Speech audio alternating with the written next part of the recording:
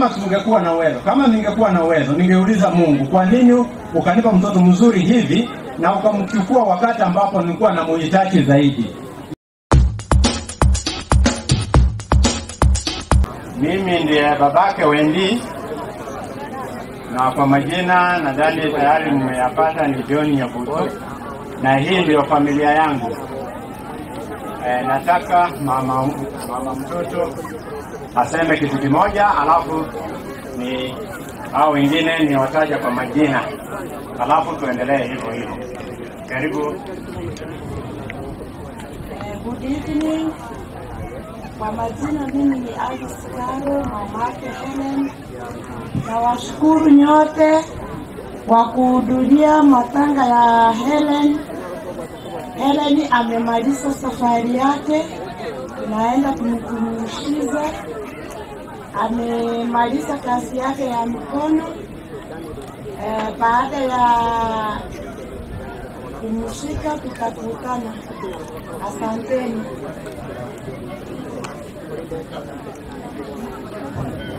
Okay, before you ni Riziki, nataka kufanya introduction ya my younger siblings. Mwenye amekufa ni my elder sister, she's known as Helen Wendy. Alafu kuna second born anaitwa Enoch Nyabuto. He's not here. Yeye aliongea wa kwanza huko kutoka Canada. Alafu mimi am the third born, Riziki Mwenyenye. The fourth born ni Winfrida. She can say hi. Hi. Okay. The fifth born anaitwa Abraham, anazongea. Hi. The sixth born ni Rebecca, so she can say hi. Hi. Okay, we thank you all for making this day to be successful. Okay, my dad here, we are so grateful to make this day successful.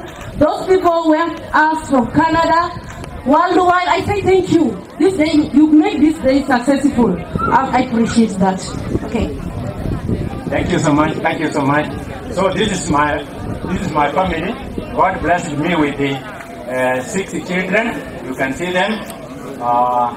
Yule ambaye aliongea kutoka Canada ndiye anafuata Wendy. Enoch Nyabuto aliongea kutoka huku, na hao wengine ndio watoto wengine tuko nao hapa. Ningetaka kuwashukuru nyote hapa, kila mmoja wenu ambao amefika hapa. Nataka nimshukuru kwa kazi ambayo mmefanya.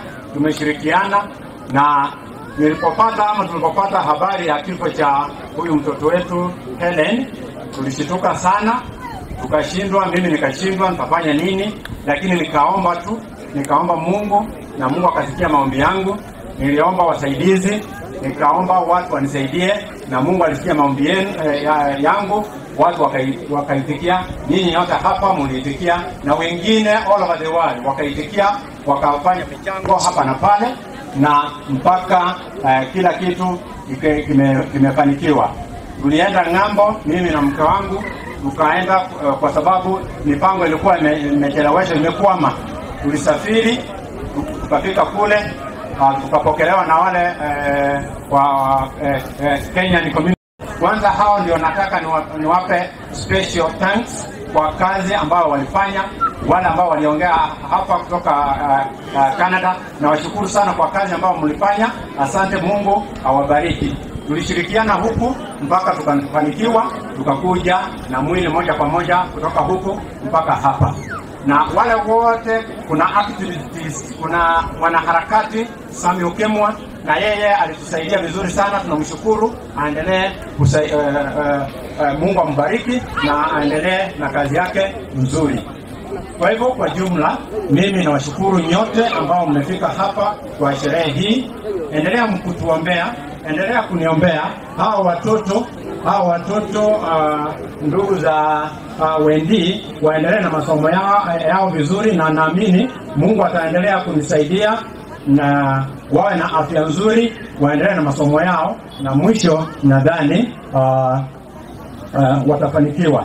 Kwa hivyo kwa jumla, wale komiti ambao wamefanya kazi hapa, nataka kuishukuru sana. Mmefanya kazi nzuri, Mungu awabariki, na muendelee kutuombea, kwa sababu bado tuko na wasiwasi, Wendy ni mtoto wangu ambao nilikuwa nampenda, zote tulikuwa tunampenda. Alikuwa tegemeo langu, vile nilivyosema hapo awali. Alikuwa ameanza kunisaidia, alikuwa ameanza kusaidia na hawa wenzake, lakini bahati mbaya amepumzika. Ni mipango ya Mungu. Mimi siwezi nikalaumu mtu yeyote. Na mimi siamini uchawi.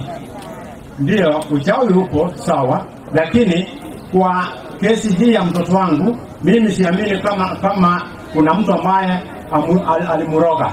Sidhani, kwa sababu Canada, mahali ambapo amekuwa akikaa zaidi ya miaka 5, ni mbali sana. Tulipotembea huku tulienda na ndege mbili. Kwa hivyo sidhani kama kuna mchawi yeyote ambaye alitoka hapa mpaka akafika Canada kwenda kumuroga. Sidhani.